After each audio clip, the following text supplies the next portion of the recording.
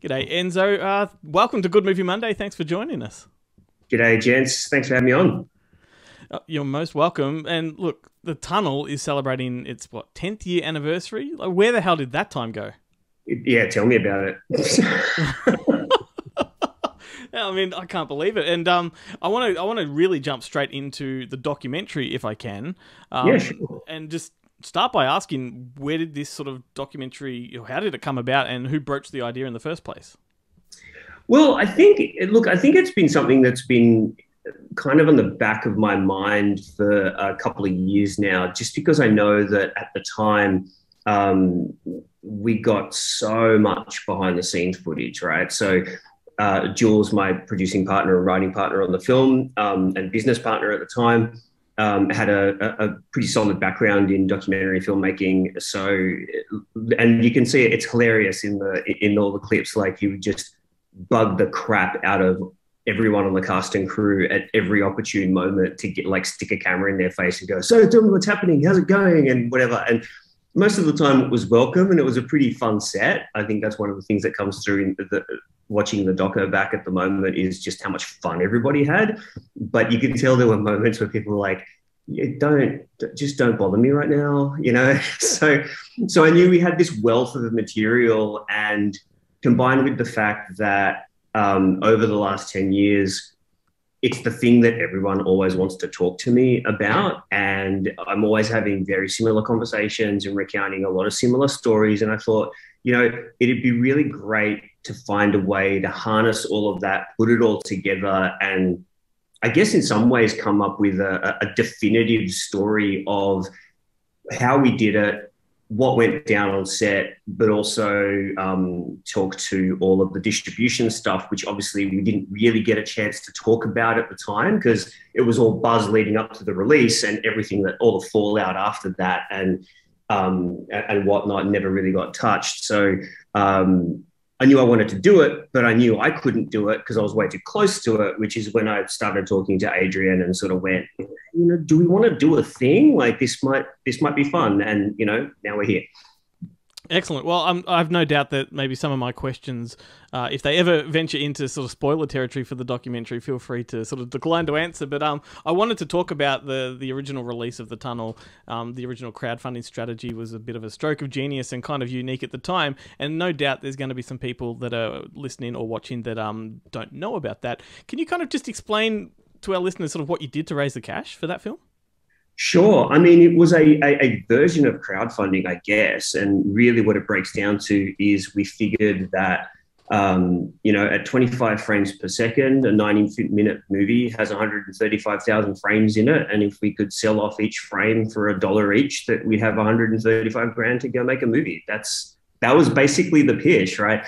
But as part of, having an audience and the internet kind of fund our film, the other side of that was we felt like we wanted to give it back to the internet as a thank you, not just to the people that funded it, but to everybody.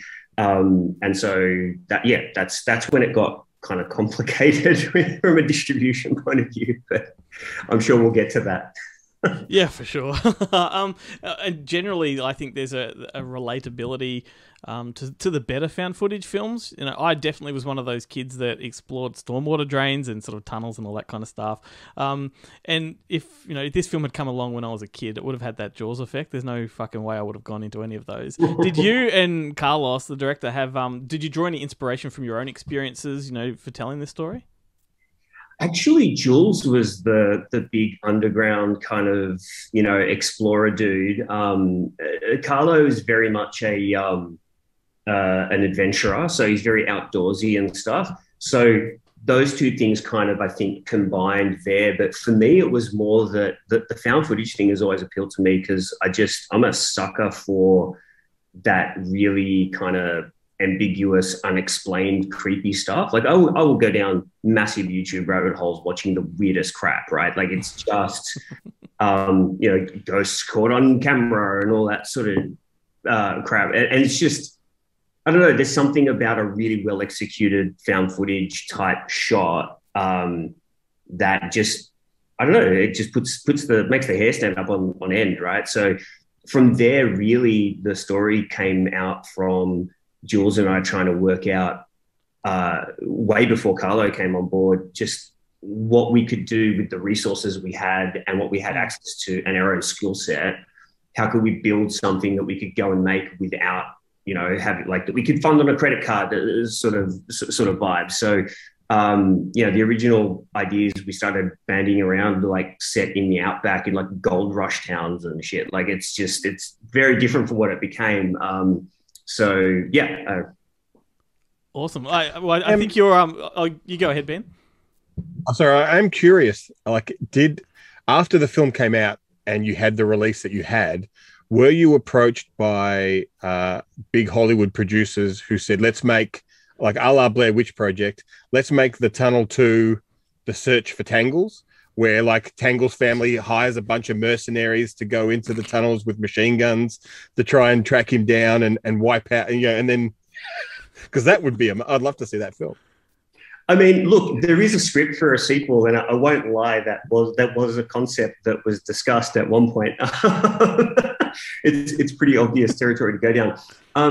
To answer your question, I think this is one of the reasons that I wanted to tell the story that we didn't get to tell at the time. We've never really been able to make a sequel work up until now. And I think it has to do in part with the way the original film was distributed, and the stigma that came with that, especially at the time in 2011. The whole online thing is a very, very different situation now. And I think with streamers being what they are now, et cetera, I think it would have been received very differently. It's so funny that you say that, because I would have thought it was a stroke of genius, like releasing it on BitTorrent, because you funded the film. You didn't have any backers that you had to pay back or anything like that. Like, you funded your film completely. Yeah. And then you've released it to the people en masse using BitTorrent, a platform that hadn't been used and has been used, I believe, since that way. But legally made it available legally through a BitTorrent service. Yeah, it's just I thought it's the ultimate marketing gimmick. Like, you got more eyeballs on it than you ever would have going through a traditional release. 100%. I think we did the math on it about a year or so into post-release, that if we kind of averaged out, I can't remember the number now that it was, the number of views and like a median box office kind of cinema ticket, that it would be the same as like something like a $50-odd million box office or something like that, right? Conservatively. So that's I find that number useful just because people understand it in terms of scope and scale. Obviously, part of even the anti-piracy argument of one download equaling one sale is a false equivalency. So it's not a hard and fast thing. Look, I agree with you. I think I was surprised at how much resistance we got to stuff, but we did have conversations, and some of this is in the documentary, where we had at least one sales agent offered us a significantly sized check to take the movie, or at least offered to be able to get us a significant, meaningful number of sales, volume of sales, but we had to pull the free release. Right.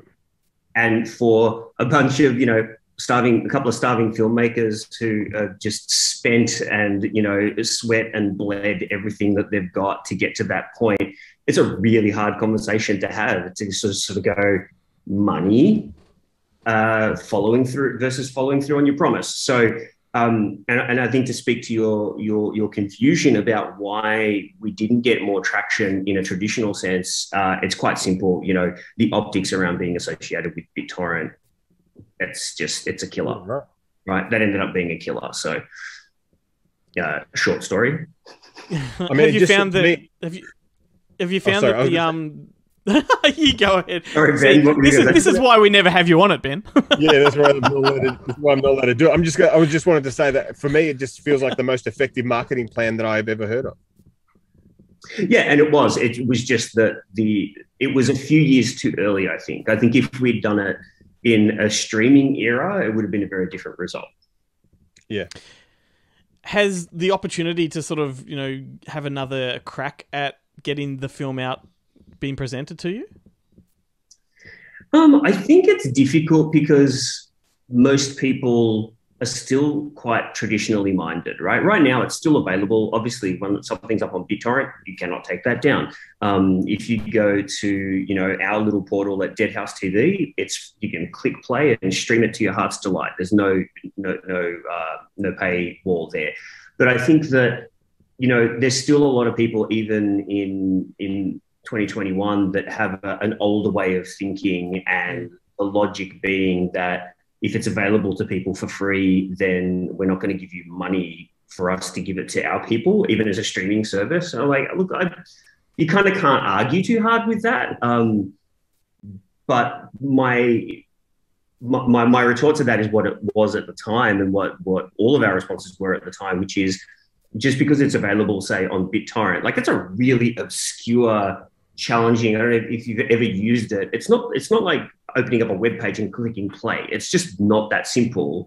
So that barrier is enough, in theory, to go, well, people that would be watching films traditionally but maybe aren't that technically savvy, maybe it's different now, but 10 years ago, certainly it was a solid argument to go, there's still people that will download it off iTunes or whatever. So, there's no real meaningful opportunity to get it out at this point. But I think that between the whatever the documentary ends up doing, may open up that opportunity. It may open up a conversation around a sequel, or it may end up just being a really nice bit of closure for me, having gone down this project and through memory lane and be done with it. So who knows? Yeah, well, I'm one of those people that did purchase the DVD and the Blu-ray, and I do recall, as you mentioned, the Blu-ray at least had quite a bit of additional documentary footage in there. So what can fans of the film, because it has got a cult following, what can they expect from the documentary? Does it go into the stuff you're talking about now? It does, yeah. Look, we spoke to a few people that we didn't have a chance to include in the original documentary, because obviously to include it on the release, that was all done post the film's actual release, right? So there are some stories about that we're able to go into now about just how much resistance we got even post-release, and even in the week leading up to, we had a whole bunch of really promising signs and pre-orders from retailers and all of that sort of stuff. And it all just kind of exploded at the 11th hour in a really, really awful way. So, there's stuff like that we were never able to talk about at the time, that without throwing people under the bus, even now, we're able to discuss with a little bit more of a level head all around, So there's that. But I think that equally of interest or possibly even more interest for fans of the film is that, we really went back to a lot of that behind the scenes footage, which, yes, some of it you will have seen before, but there's a lot of really fun, cool, silly moments from production that really illustrate. And I look back at it now and just go, yeah, that was insane. Just really illustrate how scrappy it was and how passionate everybody that was there was. And it's just one of those magic moments where the recipe of all those people together, it's lightning in a bottle, as Jules used to like to say. That's probably the best way I can sum it up. So hopefully it's not too dry with all of that other stuff in there, but I think overall it's every other story that I've been able or asked to tell about the funding or the production or the release of it, sort of all wrapped up into one neat hour-and-a-half package with voices from pretty much everybody, just about everybody that was involved. So yeah, right. And the clock is catching up to us, so I just want to quickly ask before we run. And Adrian Nugent, the director, it's his debut film, I believe. How did he get involved? So Adrian actually was someone who, back in the Distracted Media days, was one of the first people that Jules and I had on payroll. So I've known him for a while. He came in just post-Tunnel. And, he's done some behind-the-scenes work for us on our other projects. Like he did our behind-the-scenes clips on for Dead House Dark, our Shutter show that came out this year. And it just, I don't know, it just kind of added up and made sense to reach out to Adrian to get him on board. So and he's done a great job. And like I said, for me, I really needed to maintain some distance, so it didn't just feel like a ego fluff project. That's not what I wanted it to be. And that distance with Adrian kind of driving it has I've been able to do that, and he's done a great job of bringing out the stories that I think are worth telling. So. Awesome. Well, you know what? It's been bloody great chatting with you, mate. And the tunnel and the documentary, The Other Side of Darkness, they're both playing at Monster Fest on December the 5th. I believe, are you going to be there? I will be there, yeah. Unless something happens COVID related and everything implodes again, I will absolutely be there. and Adrian will be there as well at the documentary screening. So. Awesome. Well, I'll be there to bump elbows with you, and I'm really looking forward to the documentary. I haven't seen it yet, and everyone should get along. Tickets are on sale at the Monster Fest website, and I encourage it. So thanks so much for your time, mate. Not at all, man. Pleasure. It feels way too short. It would have been great to talk for longer. Thanks for having me on. Maybe we can revisit. Done. Deal.